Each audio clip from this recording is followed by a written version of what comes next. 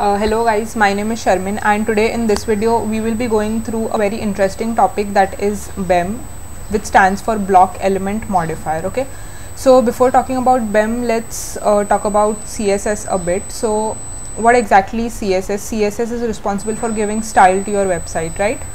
So when you first start writing your CSS, it is very easy, and it is very easy to maintain your CSS, right? But as you keep writing more and more CSS, it becomes difficult to maintain that file, right? And it can be a nightmare if you don't write things in a proper way, right?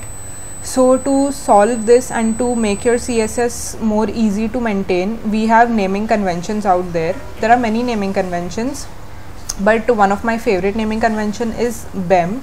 So BEM is what I personally use, and I feel that it is the easiest naming convention ever to follow. Alright, so we will practically go and see how we can give names to our classes using the BEM naming convention, and yeah, it's going to be fun. So without wasting time, let's start.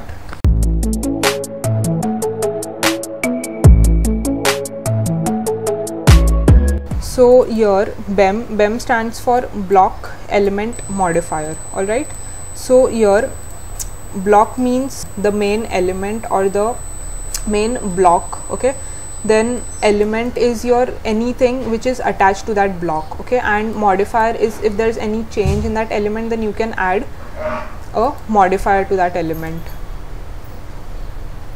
Now here we have a div, and we can give it a class name of, for example, main.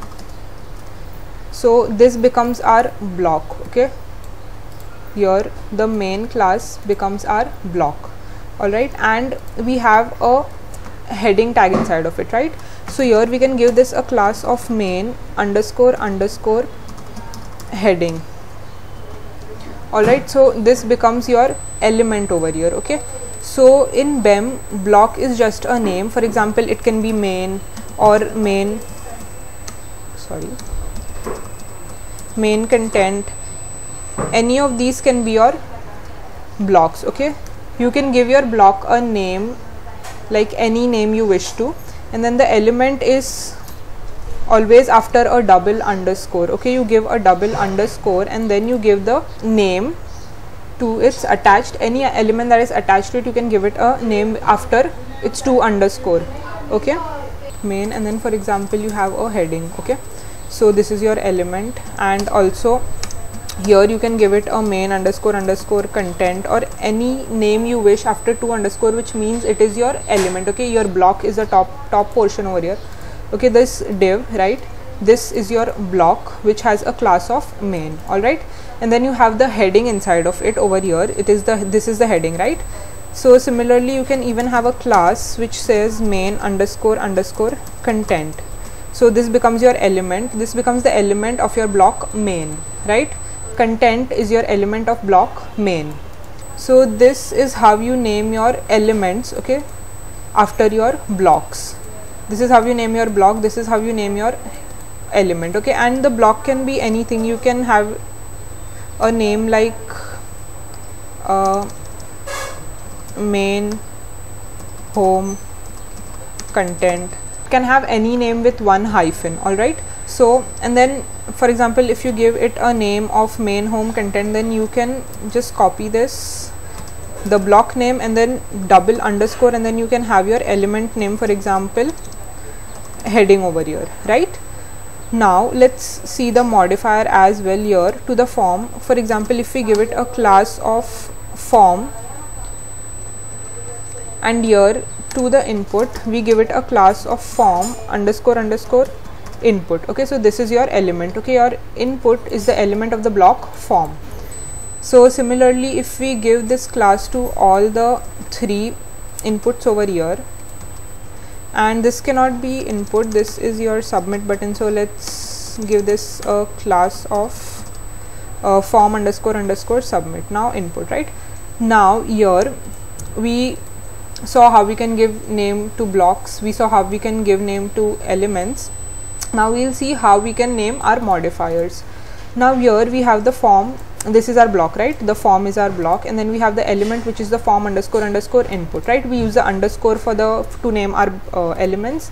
Now to name our modifier. Now for example, why do we use element and modifier? What is the exact difference is your element, okay, what your element will do is it will just be binded to your block. There is nothing special for giving names to your elements. It is just that those are binded with your block, right? So that's the reason they are your elements. And modifiers, as the name suggests, if you want some modification in your elements, then you can use modifiers, right?